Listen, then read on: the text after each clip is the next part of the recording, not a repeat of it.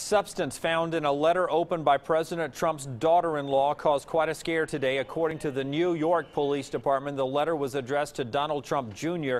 and delivered to his Manhattan apartment this morning. Vanessa Trump opened the letter and found an unknown substance inside. I know the president spoke with her.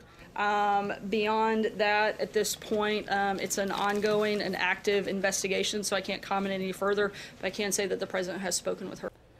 Vanessa Trump was taken to a hospital to be checked out. Police saying a preliminary test of the powder indicated it wasn't dangerous.